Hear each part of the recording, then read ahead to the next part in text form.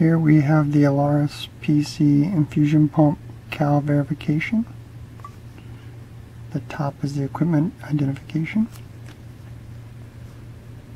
First is the facility name, Hospital XYZ. The inspecting agency, which is the Biomedical department. The ECN or equipment control number, index number or asset tag, followed by the room number.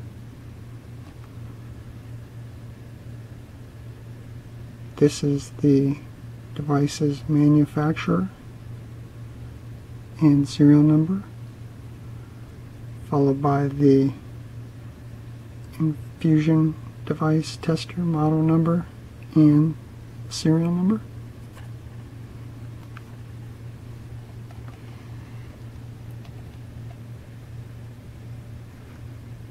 Below we have some qualitative testing that are pass or fail.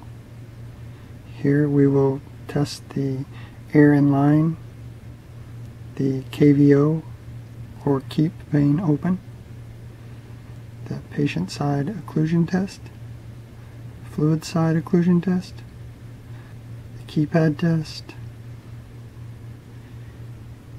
any configuration setups, date, time change, bolus dose, nurse call, etc. Let's begin with the quantitative testing.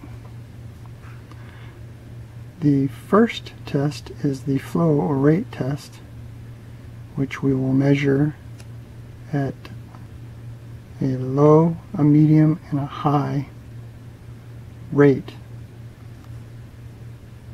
Basically, flow is the rate or speed in which fluid, IV fluid, flows within a given amount of time. As you can see, we measure this in milliliters per hour, which is graphed here on a chart. Next is the occlusion test. Occlusion is the absence or the restriction of fluid flow. So when the IV line is occluded and the fluid flow ceases, the absence of drops falling into the drip chamber causes the IV pump to alarm. Why is this important? With any occlusion or obstruction, the patient cannot receive his or her prescribed medication. Undetected occlusions can occur and have in the past created hospital mishaps, which could have been prevented. This is measured in pounds per square inch, PSI, or millimeters of mercury, mmHg. The conversion ratio is 1 millimeter of mercury equals 0.019334 psi.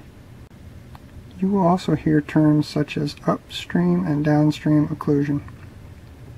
Upstream occlusion, or the fluid side occlusion, is an obstruction between the stream of the origin or the IV bag to the IV pump.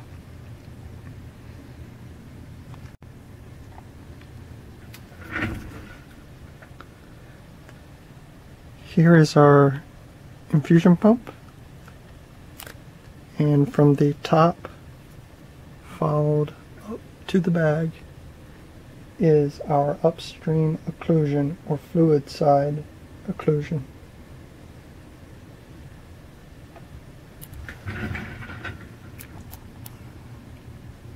Downstream occlusion, or the patient side occlusion, is the obstruction in the direction between the pump to the patient being administered the medication. Here's our infusion pump. This is our patient side occlusion, following it down and into the patient. Moving along. The volume test. Volume is the amount of fluid flow, or the volume to be infused, or VTBI, which is measured in milliliters. Here you will see we have a range starting from 10 all the way up to 200 milliliters to be infused, which we measure with the infusion tester. Finally, we complete the form by having the technician sign here.